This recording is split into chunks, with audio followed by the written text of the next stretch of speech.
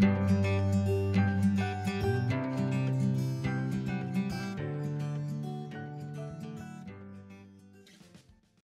guys, welcome back to my channel. I'm Danielle with Damn Fancy Creations, and today we are going to be doing this super fun Serape tumbler made with inks.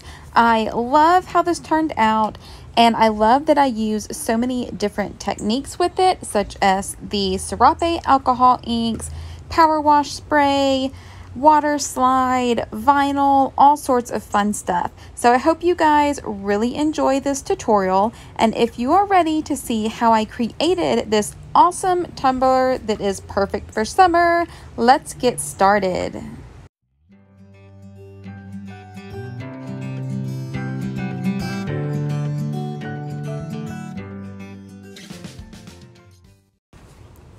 Alright guys, so like always, we are going to start with a prepped cup that is painted white. I just use matte Rust-Oleum 2 times, which is a ultra matte flat white paint. Then you're going to need a variety of inks and a couple different sizes of paintbrushes. I have a ton of Bria Reese inks. I personally like them best because I feel that the pigment is a lot brighter than others that I have used. And I just have my little paint tray that I squirted some inks into. And I also have a little medicine cup of alcohol in case I need to clean my brush off. So we are basically just going to start by dipping a little bit of the ink on my paintbrush and just holding it and letting the cup turn itself around, and it creates the first stripe. You guys can see that I am resting my hand on the turner arm that is next to this one. It definitely helped steady my hand a bit so I wasn't getting wonky lines. And we are pretty much just going to do this all the way down the cup.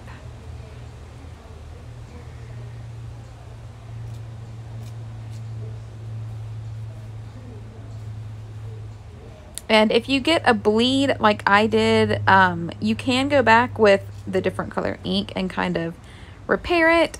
The lines aren't going to be super crisp with this technique, which is something that I like. All the little ink lines kind of fade into each other a little bit, which gives it a really cool blended look.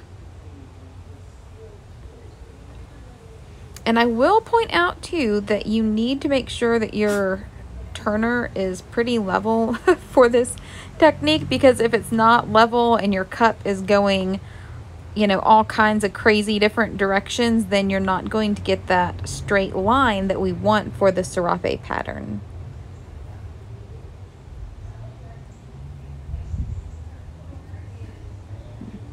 I mean, even mine, you can see, I think has a football in it, and it's heavy on one side, so it's not super straight, but it is straight, so the cup turns the same every time.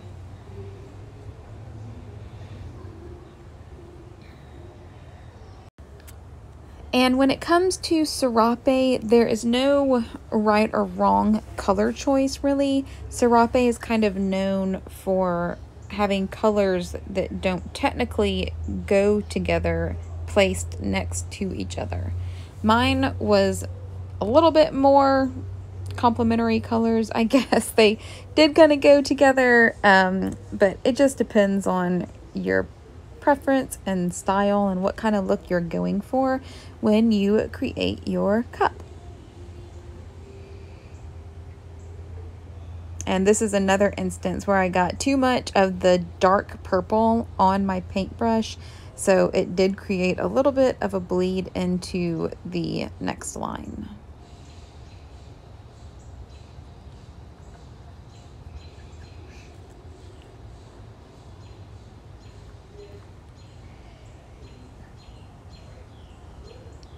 But like I am doing here, you can just go back and kind of fix it.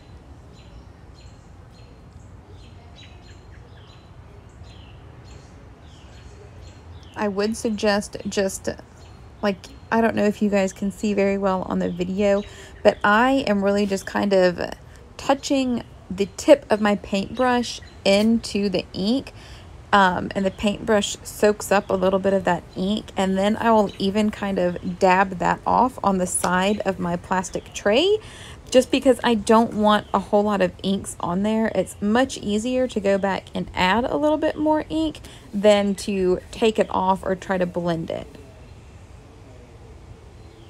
These colors all look pretty good next to each other, but if you had a color that was really light next to a color that was really dark, it might be a little bit more difficult to kind of blend it and get a good color.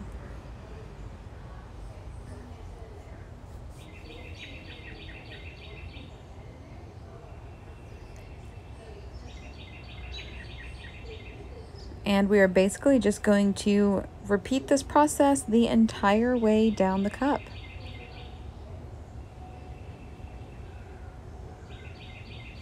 And I actually really enjoy doing this method. Most of my Serape cups, or all of my Serape cups, I should say, are all glittered with double-sided tape. So it can take quite a long time. But with the inks, it's pretty easy to do. And I actually really like the look of them better than the glitter Serape. I am just definitely into the watercolored look and the blended colors. And you can always go back and add some glitter into the epoxy, which is what I did if you want a little bit of sparkle.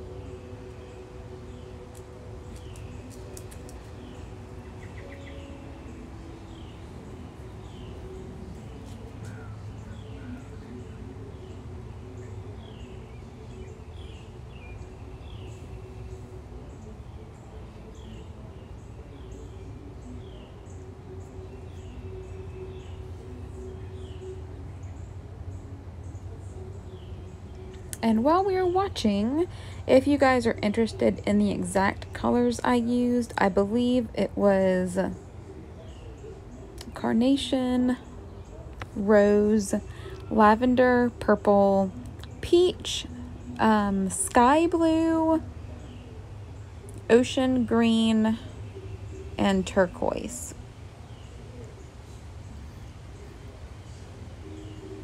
I have to get used to all the different ink names now that I'm using all Brea Reese inks, when I used to use all Tim Holtz. But I like the Brea Reese because it comes with more ink and the colors are more vibrant, so you don't have to use quite as much.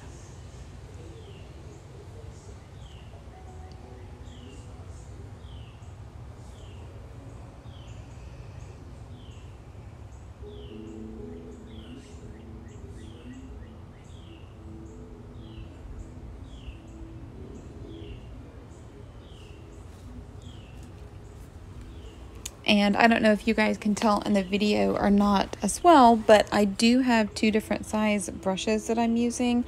So you can see that some of the lines are a little bit thinner than the other ones, which I do like. Even with my regular glitter Serapes, I use different sizes, double-sided tape, just because it gives it a little bit more interest.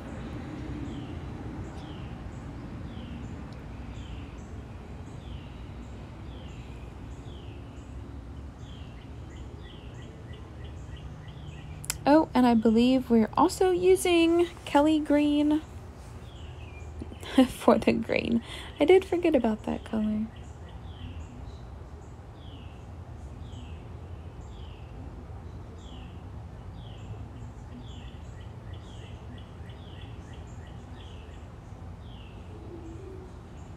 And maybe cobalt green as well. I'm not quite sure. I just picked a whole lot of colors that went together.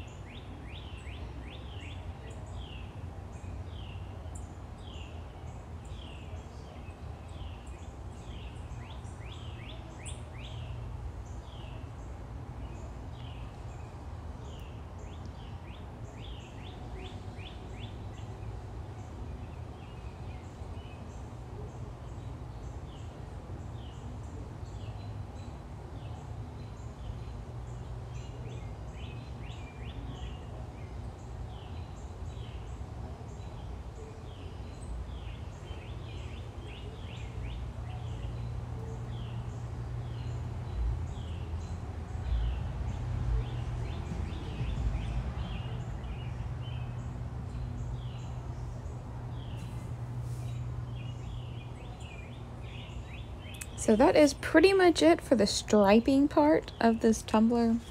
I did not seal it. I never seal my inks with anything. The epoxy I use has UV protection in it, so I know a lot of people seal their inks for UV protection. So I have just never seen the point of sealing inks. I have some that I've done personally that still look great, that I've had for forever, that I did not seal. If you want to seal, that is totally fine. It's really just kind of what you're comfortable with and what you're used to doing. And I did try to get a little bit of the Serape pattern on the bottom of my cup. It did turn out pretty cute. It did take a little bit more thinking on how to do it. But basically, once these inks were dry for a good bit, I did apply a layer of epoxy, and that is what we are going to do next.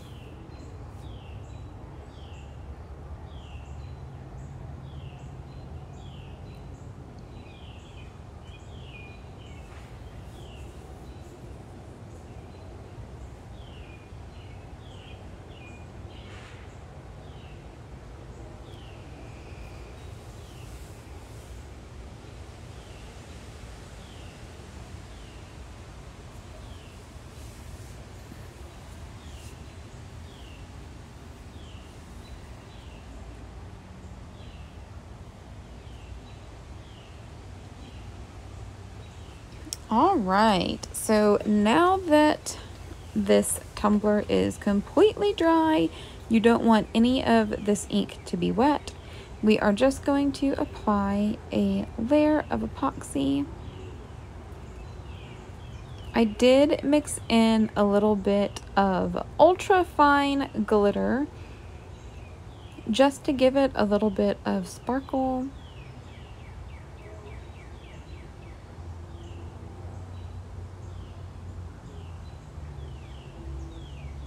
And I just coated the entire tumbler. And I just use finger cots for instances like this, just so I don't waste an entire glove if I'm just applying epoxy to one tumbler. I typically don't like them because I usually get epoxy all over my hands, but I try to be really careful if I'm just doing one cup. And when it comes to the bottom of your tumbler, you want to put the thinnest layer you can, just because you don't want any epoxy pooling on the bottom of your cup or have any bulges of epoxy down there, so our cup will sit flat.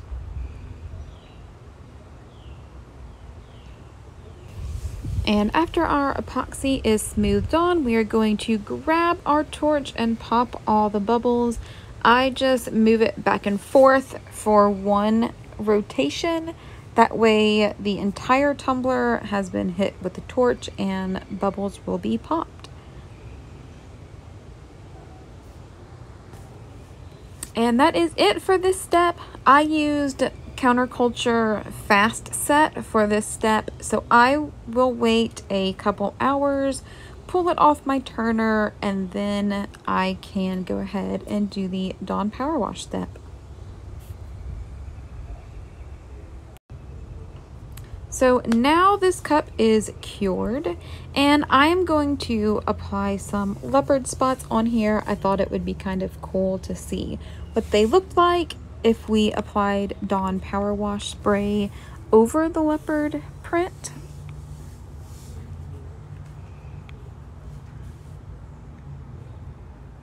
And I just kind of placed them in random sections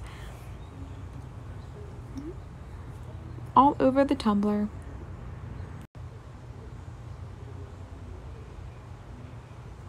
I kind of wanted the leopard spots to kind of frame the image that I was going to apply. So I really just kind of placed them on the sides of the tumbler.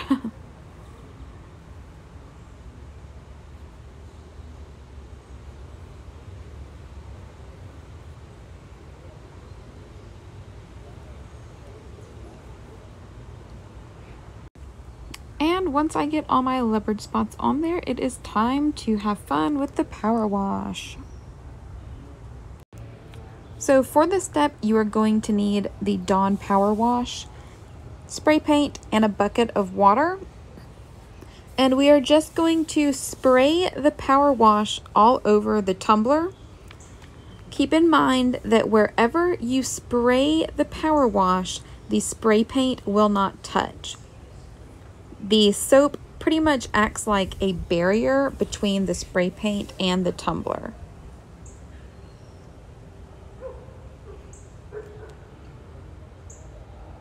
It was super windy the day that I did this. You can see the spray paint kind of going everywhere. So this is what it looked like with my first round. I didn't want to get too much on there, but I definitely needed more for my leopard spots to be covered. And I needed a big area that was white so I could put my Waterslide image.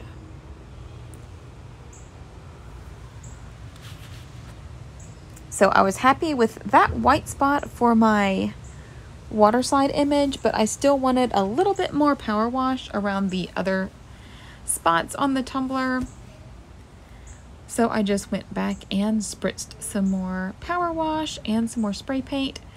I would say to wait for the tumbler to dry in between power washing, because if you try to apply the power wash to your tumbler while it's still wet, then the soap is just going to slide off and you're not going to get a good power wash pattern.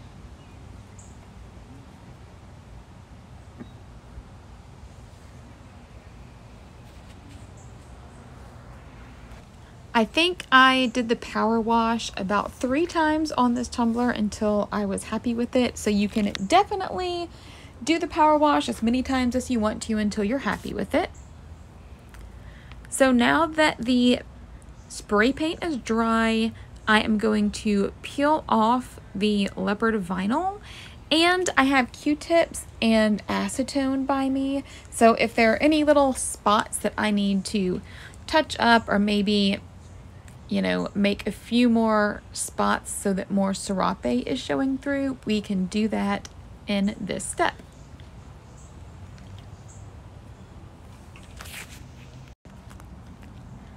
So when you're pulling your vinyl off, you do want to be careful. I have seen several people that have said that, you know, they go to remove vinyl and it peels up the epoxy, and we definitely don't want that to happen. This video is sped up, so I am peeling this vinyl relatively slow. So just keep that in mind. So I did like the look of this leopard pattern, but I did want the leopard pattern to be a little bit more pronounced, so I did actually go back and add some opal vinyl over the leopard spots that were already there, which you will see later. And here you guys can see I'm just going back. I'm really just kind of touching up the spots that may have like an overspray look, where it's not super white spray paint, it's just overspray from one of the 3 times that I did the power wash. And if you like that look, you can definitely keep it. It's just personal preference on how you want your tumbler to look.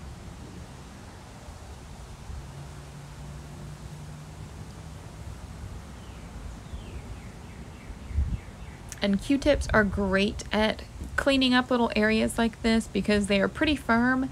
So you just need to get the Q-tip soaked in acetone, and it does a great job at just removing that paint that you don't want in certain areas.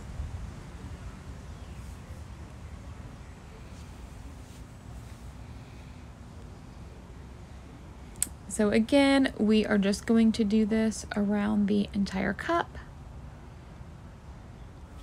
And you guys can see if I wanted a circle area a little bit more pronounced, I would just kind of twist the Q-tip on the little dot that I wanted cleaned up a little bit.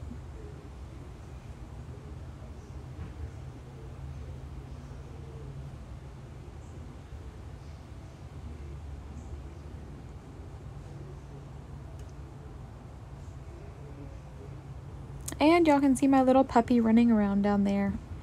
She loves it when I have my tripod out. I don't know why, she always tries to chew on it and eat it. It never fails. Even if I put it on top of a box, as soon as I get it out, she just tries to run straight for it. Maybe she wants to help, I don't know.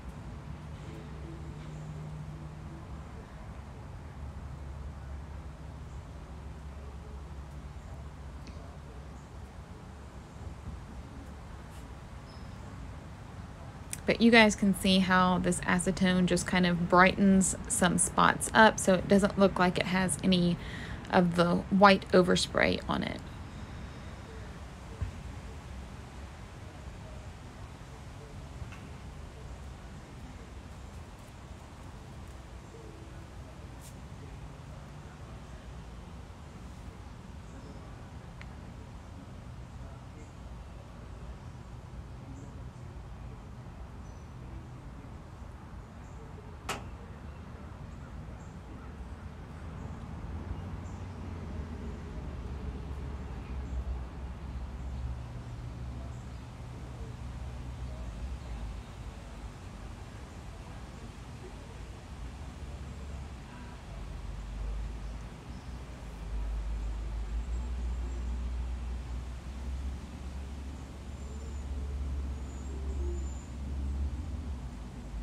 And here I'm just making those little circles just by twisting the Q-tip,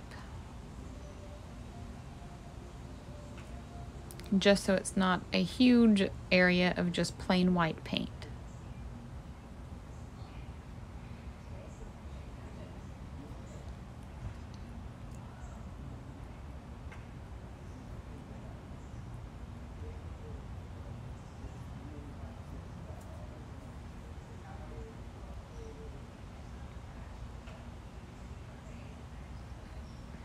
And if you do go back and detail it like I am, you definitely have to know when to stop. Because I could just keep going and keep going, but I just had to tell myself, no, you have to stop, because then there will be no more power wash left when you get finished.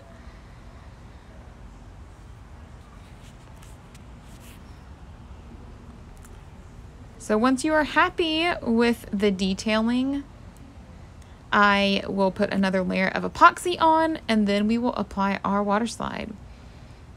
And this was when I added my opal vinyl leopard spots. I just liked that look a lot better than just the plain power wash leopard spots, because it wasn't as pronounced as I wanted it to be. So I just wet the back of my water slide image, and then we are going to wet our tumbler. You always want to make sure that your tumbler is wet, because that is how we are able to move the water slide around on our tumbler and position it to where we want.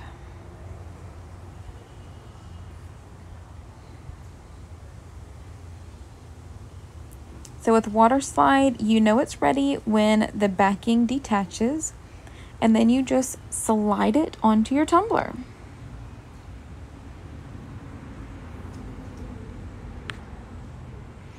And once you apply it, I will just take a microfiber cloth and just gently squeeze out any of the water that is underneath the water slide. You definitely want to get all the water out, just so no weird air bubbles form. And you definitely don't want to epoxy it when there is water still underneath the water slide.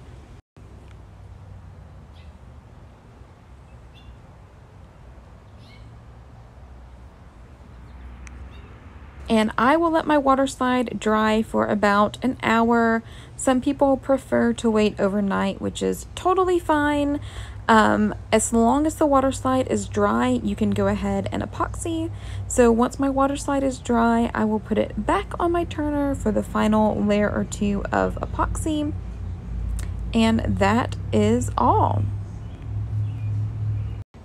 I hope you guys really enjoyed this tutorial. I thought it was so fun, and when I posted this cup in my group, everyone loved it. I think it's perfect for summer with all the bright colors, and I hope you guys took something from this and are able to create an awesome tumbler.